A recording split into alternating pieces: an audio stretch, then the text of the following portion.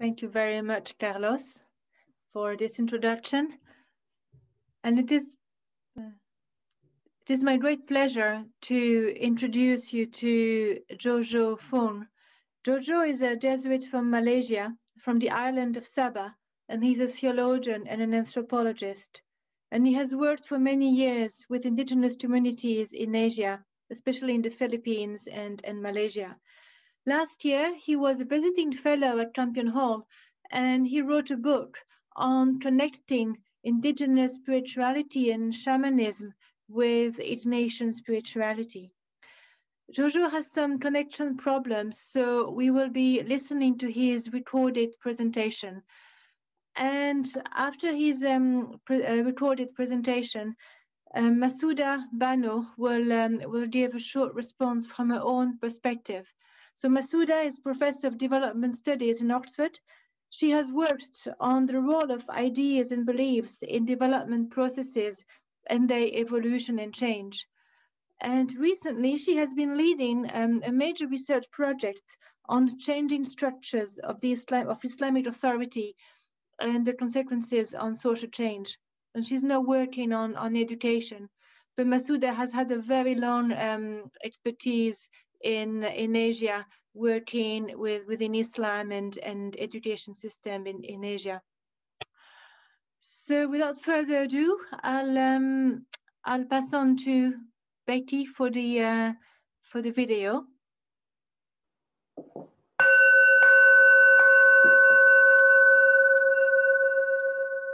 Hi there, thanks to Laudato Si Research Institute and Campion Hall for this invitation to a conversation on the politics of land, insights from Asia. I would speak on the insights of Asian indigenous peoples in the light of Fratelli Tutti. So there are three sections I would present. One is in terms of encroachment by global or national interests. Two is government policies to be influenced by social justice and people's response to land dispossession. And third is land reform. Just briefly on the global context, indigenous peoples constitute about 80% of a global indigenous population of 302.45 million, which makes up approximately only 4.4% of the global population and about 10% of the global poor. In the complex web of antithetical, heterogeneous, variegated situations of urban, peri-urban, rural, educated, property, wealthy, in dire poverty, empowered, disempowered, and dispossessed. So it's rather complex, actually. And we have a special focus on India, and for me, it's really on Jharkhand, on the Adivasi, who are the earliest inhabitants as early as 2000 BCE.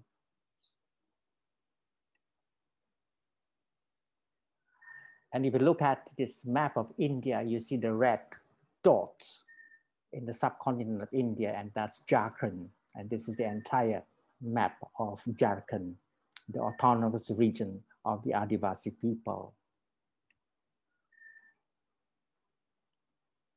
Roughly, the Adivasis of India is about 104.3 million, 86% of the 1.4 billion population. So central India is home to the country's largest Adivasis, and taken as a whole, roughly about 75% of India's tribal populations live there in the Jharkhand. What does the earlier picture of the landmass of Jharkhand? Well, it is more of a Neolithic culture of forest-based civilization. The land under Sweden cultivation was very common. Only in some pockets, plow agriculture was introduced by the medieval jungle states. Notion of land belonging to the king was totally absent. Community enjoyed total control over the land and forests and their producers.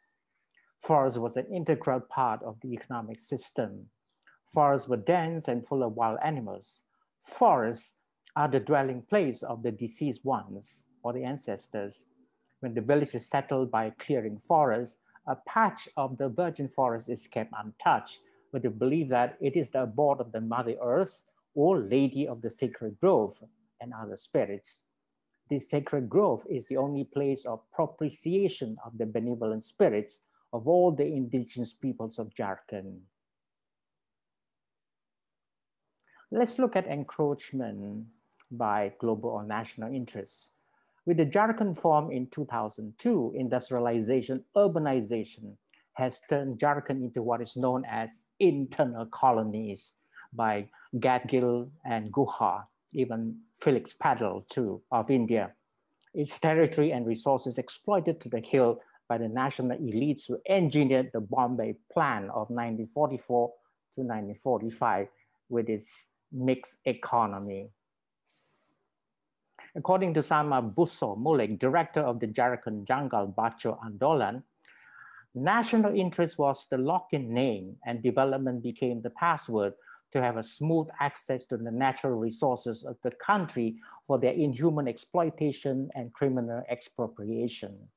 Public servants, police, and politicians formed a nexus to this end. Where colonialism left off, development took over, while dams and mines displaced millions of peasants and tribals. Destruction of forests caused hunger and destitution. The swelling multitude of ecological refugees, who constitute about 1/3 of the Indian population, were turned into sweat laborers and treated as the dirt of development, unfortunately. In Jharkhand alone, 1,500,000 people have been displaced so far, and 1,500,000 acres of the ancestral land have been alienated from them. Development in Jharkhand has been taking place under the threat of guns. Behind the repression that accompanies development lies a perception of the Adivasi peasantry as physical obstacles in the drive to gain full access to land, raw materials, and natural resources. In Jharkhand, I believe the politics of land is inseparable from the politics of constant contestation that is not unrelated to the systemic human antagonism in capitalism, which Laudato Si insightfully identified as a technocratic paradigm in numbers 106 to 114. So the encroachments are amalgams, such as the Karo multipurpose project, the erstwhile multipurpose hydroelectric projects, such as the Damodar Valley Corporation and Sabarnan Reka multipurpose project in the Jharkhand. They already have displaced about 800 million persons from their homes and hearths, with the loss of almost 25 million acres of forest land. Jharkhand has more than 25% of the total coal reserve of India, and over 80% of it lies in the Damodar River Basin, where the Damodar River Valley is now dotted with coal mines that produce 60% of India's medium-grade coal, with 33 limestone mines, 5 copper mines, and 84 mica mines along the banks of Damodar. And the lower valley of Damodar had a 65% forest cover in the past. Sadly, today it stands for a meager 0.05%. Between 1950 and 1941, just in 41 years, mining displaced about 2.6 million people in the country, and about 52% of those displaced were the IPs. During 1998 to 2005, 216 mining projects were granted forest clearance annually, as against 19% during 1980 to 1997. Government estimates put the total forest land diverted for mining across the country in the period of 1980 to 2005 at 95,003 hectares. A total of 100 1,198 mines were granted forestry clearance, or I think it's a repeat, yeah. So this ecological devastation has completely broken the chains of food security. According to the official estimate, 10% of the Jharkhand population today suffer from hunger frequently, and 2% suffer from chronic hunger. Displaced peasants and tribals have become ecological refugees, who are about 1/3 of the Indian population, with an estimated total of almost 16,000 displaced in the Jharkhand from the year 1951 to 1995. The just development policies, as we come to the second part, need to be really inspired by social justice and the voices or people response to dispossession. I think it will do good to draw some inspiration from Pope Francis. In his latest book, Let Us Dare to Dream, he states, true change comes about not from above, but from the margin where Christ lives. To go to the margin in a concrete way, as in this case, allows you to touch the suffering and the wants of a people, but also allows you to support and encourage the potential alliances that are forming. And in terms of the popular sentiments of what I call the culture of defiant resistance and resilience, there's a saying, Bichli Bati Gapua, Dipri Bhakti Abwa, which means we do not want electricity. We are happy with our kerosene lamp. Injustices due to rapid industrialization, construction of big dams, transportation network, mining, and some other development projects has caused wanton damage to the local resource base of tribal people, according to Professor Victor Tiga, Vice Chancellor of Sido Kanu University in the Jharkhand, on behalf of his people. In line with Amartya Sen and Jean Reg, I think the government policies need to promote, quote, the demands of social justice, which is integrally linked with the expansion of human freedom and the recognition of the land property rights, right to livelihood resources, people's active participation in making policies, that is democracy, human capacities like health and education, and social justice, which must also include the agency of women and equal distribution of political power. For Seng and Dredge, it is so important that the government policies bear in mind the basic understanding that the expansion of human freedom and capabilities is the goal for which the growth of GDP, among other factors, serve as important means. Growth generates resources with which public and private efforts can be systematically mobilized to expand education, healthcare, nutrition, social facilities, and other essentials of fuller and freer human life for all. And the expansion of human capability, in turn, allows a faster expansion of resources and production on which economic growth ultimately depends, unquote. So in sync with Seng and Dredge is that Naden and Shasha's insights calling for, quote, a process of inclusion that is also developmental in the sense that the outcome of inclusion is a superior state of well-being, which I agree.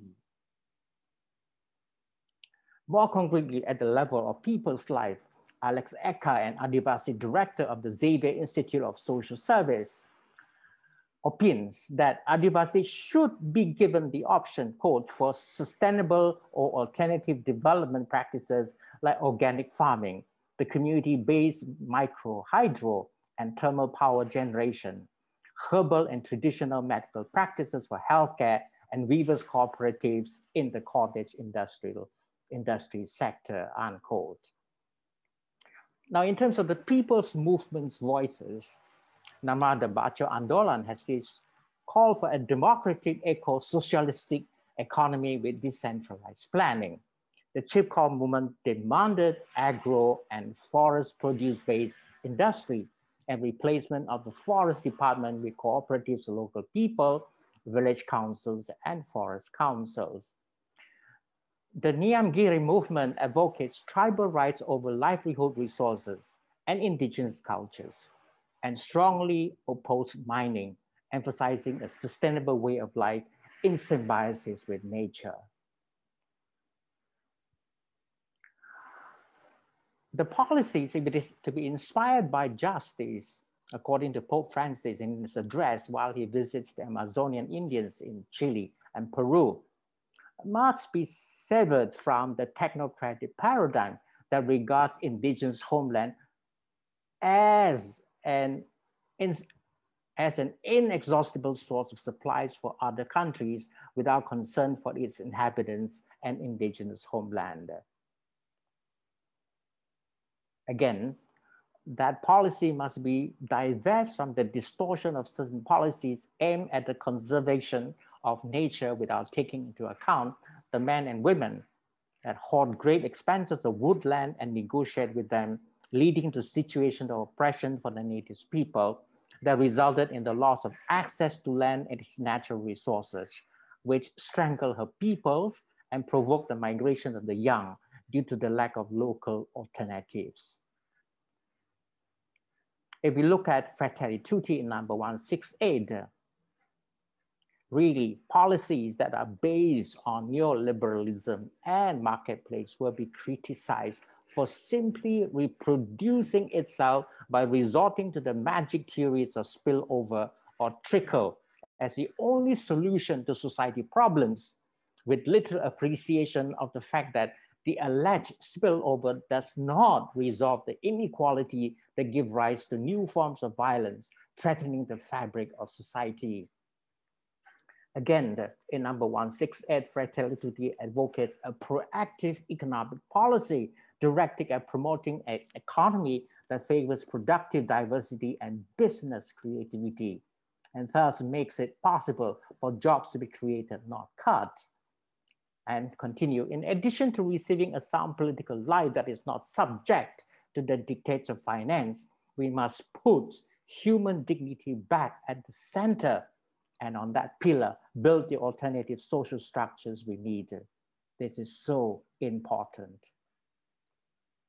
A number 222, advocating for indigenous people, Fratelli said, indigenous peoples are not opposed to progress, yet there is a different notion of progress, often more humanistic than the modern culture of developed peoples meant to benefit the powerful, those driven to create for themselves a kind of earthly paradise for the few.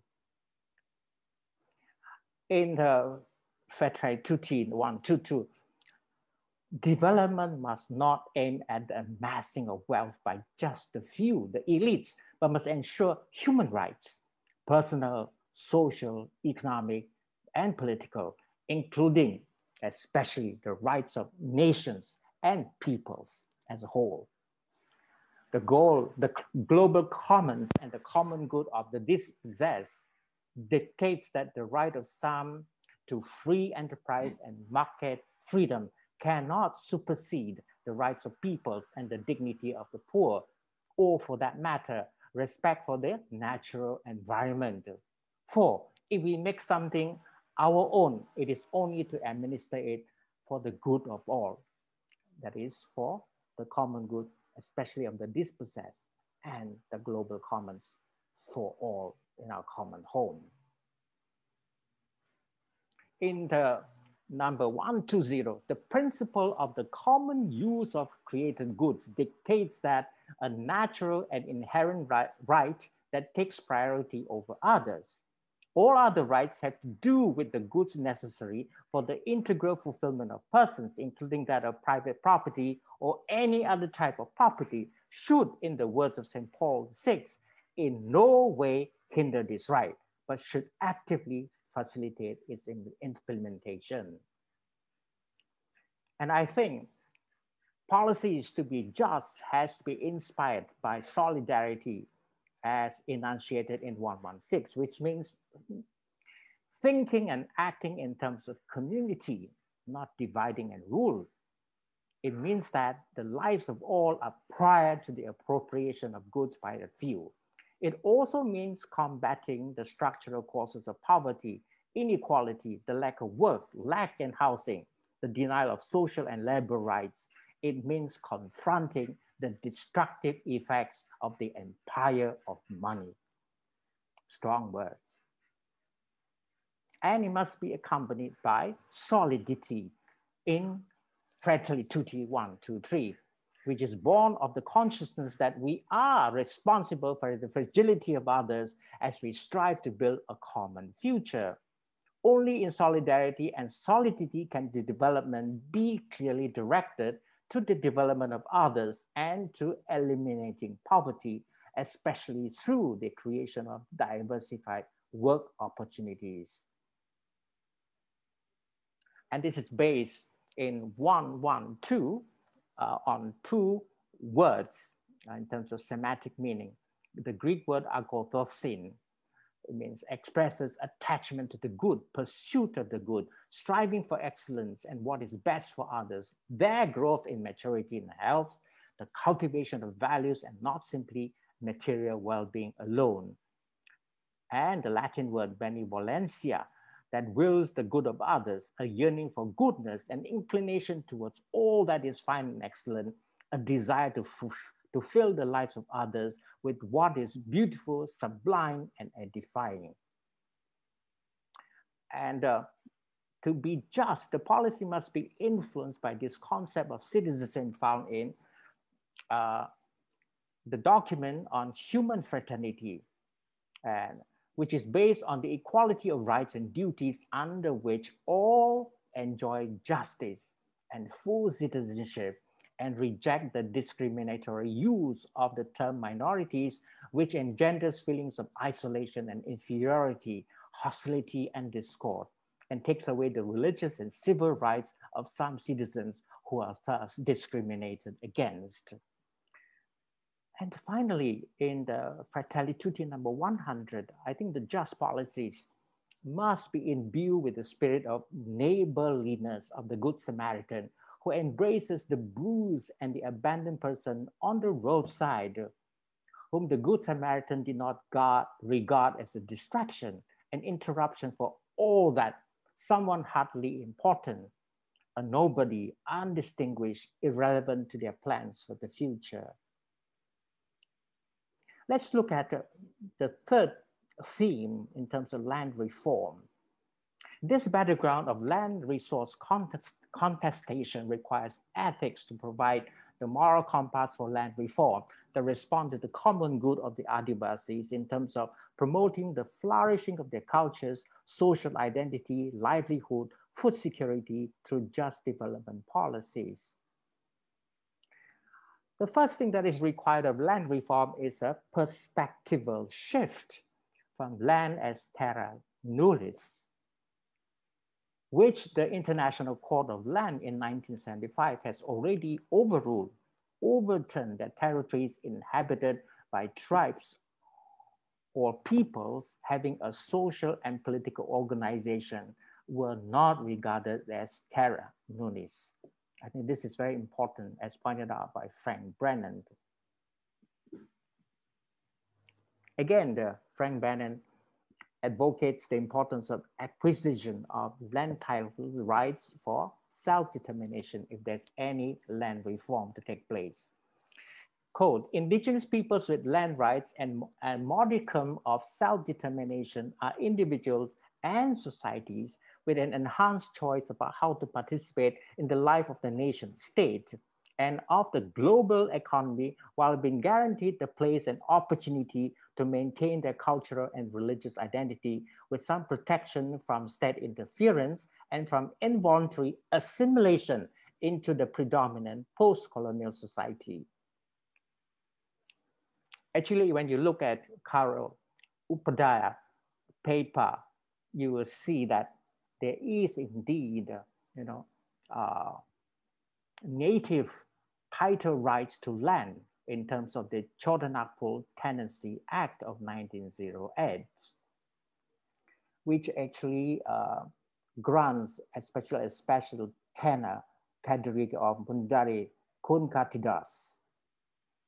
And then the CNTA provides for the recording of various customary rights in land and other resources, jungle or wasteland, such as the right to take produce and to graze cattle, as well as their rights to reclaim waste or convert land into korga, that means upland, jungle, or wasteland that is converted into a rice land by terracing or embarking, but in the legal parlance, it refers to any land reclaimed by Radyas of a village who are not Kunkatidars. Now, when we look at Carroll's paper, there is all this land reform acts from Chotanagpur Landlord and Tenants Procedure Acts of 1879, right up to the Bihar Schedule Areas Regulation 1969, was adopted to amend Section 71 of the CNT Act of 1980 and Section 20 of the SPT Act of 1949. All these so-called land reform amendments aimed at initiating a process of restoration of land belonging to the members of the scheduled tribes, which has been unlawfully ceded by fraudulent means that transfer to members of other communities and castes within the period of the last 30 years from the date of the said amendments. There is some attempt actually. But for the Adivasis, according to Sama Busomulik, land was considered to be a part of Mother Nature that demanded regular propitiation of the guardian spirits. Swindon and settled agriculture gave rise to a distinct cultural life along with the spiritual significance of land. The new settlements developed a political system of decision-making on the basis of consensus about the usage and management of land. So if we reflect it in the light of Fratelli Tutti number 216, the subject of the culture of the people owning the land is the people.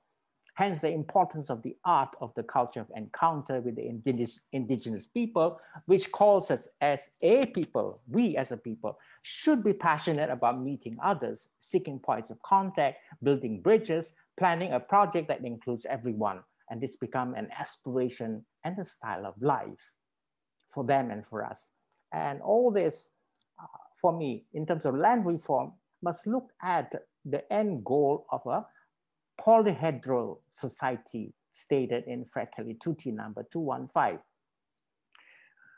which is symbolized by a many-faceted polyhedron whose different sides form a variegated unity in which the whole is greater than the part, a society where differences coexist, complementing, enriching, and reciprocally illuminating one another, even amid disagreements and reservations. Each of us can learn something from others. No one is useless and no one is expendable. This also means finding ways to include those on the peripherals of life, for they have another way of looking at things. They see aspects of reality that are invisible to the center's power, where weighty decisions are made. And therefore, intolerance, according to FT 120, and lack of respect for indigenous popular culture is a form of violence grounded in a cold and judgmental way of viewing them. No authentic, profound, and enduring change is possible unless it starts from the different cultures, particularly those of the poor and the displaced Adivasi people. Land reforms then begins creating institutional expression of respect, recognition, and dialogue with the native people, acknowledging and recovering their native cultures, languages, traditions, rights, and spirituality, as recognition and dialogue will be the best way to transform relationship whose history is marked by exclusion and discrimination. In its address to the Amazonians, Indians in Chile and Peru. Again, according to Prof. Francis, the principle of dialogue partners, especially when large projects affecting their lands are proposed, that indigenous, free, prior and informed consent be duly obtained, according to Carioca 2. And also, according to UNDRIP Article 19, the determinant and legally binding principle of approving or rejecting any plan, project, or activity affecting indigenous land, territories, and other resources must be sought first. In FT 114, only dialogue engenders the need to respect the rights of peoples and cultures, to appreciate that the development of a social group presupposes an historical process which takes place within a cultural context and demands the constant and active involvement of local people from within their proper culture. And land reform must really lend support to what we call the strategic identities advocated by Albert Alejo, a Filipino Jesuit anthropologist. And he explains, we need to allow the unfolding of the many selves in the indigenous people's self-determination. And this could point the way to the corresponding multiple ways that local, national, sectoral, and global actors can engage in conflict or solidarity with these strategic identity assertions. Solidarity work then should and could be diversified, strategized, and aligned, but not necessarily simplified, in response to the evolving multiple identities which globalization paradoxically both endangers and engenders, unquote.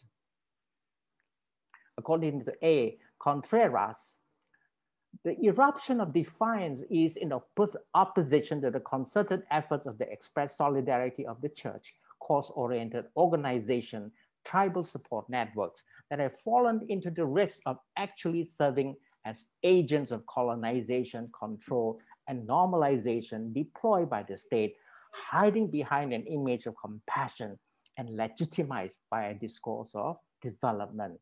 And this is something for us to look out, to watch out for. Again, I think we must think of in terms of a gender strategic identities, which impinges on land reform to ensure that indigenous women continue to gain more grounds in the clan exogamy and patrilineal inheritance of cultivable land alone through communal ownership means of productions and the dependence on forests as livelihood resources, which was largely the domain of women, and surplus production that has provided women more opportunities to engage in agriculture and gain a foothold in the male-dominated economic structure. This, I think, is very important. And land reform, I would like to summarize, to support the radical ecological democracy, or in short, RED, or advocated by Professor Asim Srivastava and Ashi Kotari, a framework of social, political, and economic arrangements in which all citizens have the right and full opportunity to participate in decisions impacting their lives, and where such decision-making is based on the twin principles of ecological sustainability and human equity. I believe this land reform and this RED should really be complemented by FT 218 on social covenant, which calls for the ability to recognize other people's right to be themselves and to be different. This recognition, as it becomes, is a culture. And you also need to consider cultural covenant in FT 219, which respects and acknowledges the different worldviews, cultures, and lifestyle that coexist in society. Otherwise, all seemingly noble good will never be accepted by the indigenous communities because they are presented in a cultural garb that is not their own and with which they cannot identify with. Finally, is to say that perhaps this discourse, this conversation, this narrative, this is really symbolized by this man, the Father Stan Swami, because he has embodied the pain, the shattered dreams, the wounded earth, the forest torn asunder, the death of the natural world. He has made his own death. Their imprisonment in a totally ruptured world is also his imprisonment. And indeed, if any one of us who throw our weight, our Lord, behind the Adivasi and the Dalits like Stan Swami, because he stands with them,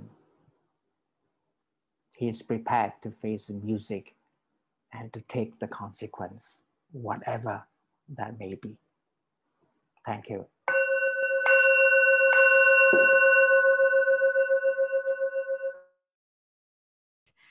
So I'd like to, first of all, thank Jojo for a very interesting presentation, which I really enjoyed listening to, and I had also read the paper. I'll keep my comments brief to allow for more discussion, but I think I was asked to make a comment because of my work on Muslim societies and Islam and the Islamic scholarly tradition.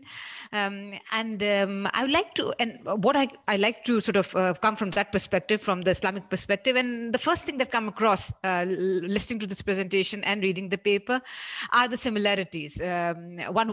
I'm sure nobody would be surprised by this comment, but there's nothing in this in the way the whole nature is conceptualized, or the importance on preserving sort of nature and these tribal communities and the association with the land, and the proposed solution through land reform. I mean, there's nothing in all these sort of different issues that were covered from the Christian perspective as well that I feel are not supported from the Islamic perspective. So first of all, the first thing that I want to really highlight is the shared sort of consensus, I guess, that some of these religious traditions have on social justice and on ensuring that that those who are marginalized are protected, and there's equality and there's a shared well-being, and that land and the environment is protected as well. So, and I think that comes through also through Jojo also referenced that document, and Severine also brought that to my attention. A recent a joint statement by Pope Francis and Grand Mufti of Al-Azhar. Al-Azhar is one of the oldest Islamic scholarly tradition in the Islamic world, based out of Egypt, out of Cairo, and institution that was established in 10th century and still has a very sort of strong following in the Muslim world. And again, the joint statement was highlighting again the shared vision that the two religious tradition have when it comes to these joint goals of establishing human well-being, flourishing, and keeping a special focus on the marginalized segments of the society. So that's my first point, that the vision is very shared and this emphasis on social justice is very clear. Secondly, similarly, like I've already made this point about the shared emphasis on preserving nature and land and the natural resources, because in the Islamic tradition there's this whole concept that man is sent as he's a caliph, he's the khalifa, the more Arabic accurate word, and which translate as the leader, but it also translates as successor, as a vicegerent of God on earth, and through that role he is responsible for preserving, among other responsibilities, he's responsible for preserving the land, the nature, all the trees, everything that the nature endows, because they're all creations of God. So there's a very heavy emphasis in the Islamic tradition on preserving environment and natural resources. The problem, however, this is more specific to the Islamic world, but I think for all religious traditions it might apply in the contemporary modern world, is this that the channels for translating this idealized conception of good life or individual and collective well-being that the religious traditions give us, there are no channels to really influence policy in light of those goals. So the problem in the Muslim world right now is Al-Azhar, or the Grand Mufti of Al-Azhar, who was giving this joint statement with Pope Francis, and can highlight all these grand visions of Islam, of equality, social justice, egalitarian institutions, preservation of land, and of land reform in favor of of empowering the more marginalized indigenous communities. He can give all these suggestions, and he can sign international documents on that, committing that Islam wants all these things or promotes all these things. But the channels where he can influence Muslim governments in Muslim societies to implement policies like that or develop policies like that are greatly missing. I don't know. I somehow, because I work a bit with Severine on some of these ideas, and I somehow get a feeling that maybe in the Catholic tradition or the Christian tradition, at least in the West, there might be some platforms through which, not on the modern states, but at least there might be some channels through which the religious tradition and the modern institutions, they have a dialogue on some of these issues. In the Muslim world, to be honest, it's very difficult for me to tell you that, oh, here are these Islamic scholars talking to, say, environmentalists, or talking to these specialized groups on land reform. Like, there's simply not that communication happening. And the Muslim scholars are sitting in their own circles, and those who really want ritual and religious knowledge will go to them. They won't go to them for these concerns which are seen as modern life concerns, how the society should be organized, how economy should be developed. Nobody goes to the religious scholar for that knowledge. Nobody goes to Sheikh al-Azhar to find answers for that. And that, sadly, is, to be honest, really a legacy of the colonial period, because prior to that, it's the same Islamic study circles which also were responsible for producing modern subject scholars, whether it's doctors, whether it's these environmentalists. All of that education happened within the Islamic platforms. During the colonial rule, a division happened between what we see as modern schools and universities and the Islamic madrasas, on which I do a lot of work. And the result of that partition, which continues in the post-colonial time to date, is that the Islamic scholars are just confined to Islamic subjects, which are about ritual, piety, and they can have this grand conception of Islam, what Islam wants in other spheres of life, but they have no influence on the state or market or any of the social institutions, because nobody engages these scholars at that level. So that's really I wonder if you can see the significance of it to the presentation here. But since the whole idea of policy and influencing policy in light of these grand ideas was being raised, so I'm just trying to share a bit of frustration coming from my work in the Muslim societies, that Islam can give you this idealized vision, but there are no channels available today to influence either the government or the think tanks or these NGOs in this light, because even the think tanks and big NGOs in the Muslim world today are taking their conception of good life normally from Western discourse, because they're funded often by Western donors. So this local Islamic sort of discourse is having very limited influence. So that's one of the points I want to raise here.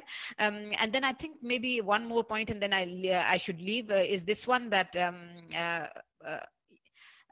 yes, and I think, to be honest, I'll leave with this one, that it's the break between the policy. Yes, sorry, one last point which I did want to make is that so that we can have this grand vision, so because there are no channels of communication with the policy framework clearly, the only voices normally you hear on behalf of the Islamists are the loud ones. They are the Islamic political parties who have their set political agenda.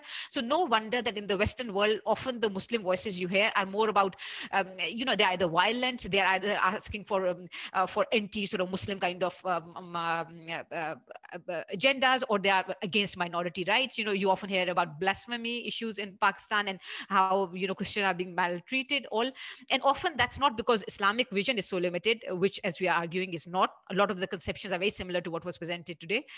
Even good treatment of minorities is very much part of that Islamic conception. But because there are no formal policy channel linked to have this moderate discussion around Islam and policy, so the only voices are the street voices, these political parties who come on the streets. They get very loud, and they often have a very rigid understanding and an exclusionary understanding and a politically driven understanding of Islam. So that was the last point I just wanted to make, that that's a pity that the moderate voices don't make it to the policy circle just because that platform isn't there. But I'll finish there. Thank you very much, Masooda. That's fascinating, and I think that we can come back in the panel on this issue. As you mentioned about from the Catholic or Christian circles, the Mauricio, who's been working with Pope Francis on making the voices of the Amazonian people into policy, and Adiela Sarai, we're working with Gafford and Sitse and others to bring the voices at the COP26. And it'd be interesting to discuss about having a more interfaith perspective on these things, because there are lots of commonalities and there's just so much we can do together, the power of collective action. And that's something that Jojo was also mentioning, that these channels of policy. You have this beautiful discourse of Fratelli Tutti, and then you have the struggles on the ground of the Adivasi people who are trying to fight for their values, for their land, for their culture, and how do we match this kind of this mismatch between policy and ideas and values. And I have one, so please put your questions on the Q&A chat. But there is one question with regard to a significant landmark in India and also in New Zealand with indigenous peoples, and the fact that the river Ganges in India and the Yamuna river have received the status of a person, and the same in New Zealand, I think it's the Wandarui River has received the status of a person, precisely to bring these indigenous cosmologies into policy, because the river is a person. So can you comment on that? Would you see this kind of landmark an illustration of how this value of land in indigenous and Islamic and Christian perspectives being that translated into practice? Or do you see that quite more cynical, that is yet another legal pronouncement without much effect in terms of the policies of the government? Said this question is for Jojo, right? Yeah, for both of you. I don't know if you have heard, Masooda, this case in India where the river has been. To be honest, I'm not that familiar with it, so that's why I was thinking that maybe it's for Jojo. Mm. And do you have examples where these ideas have been translated into policy? Because Masooda, you are pessimistic, as you said, that exactly that people on the street in Islam are always about blasphemy. We saw in Bangladesh a boycott of French products because Macron said something about Islam.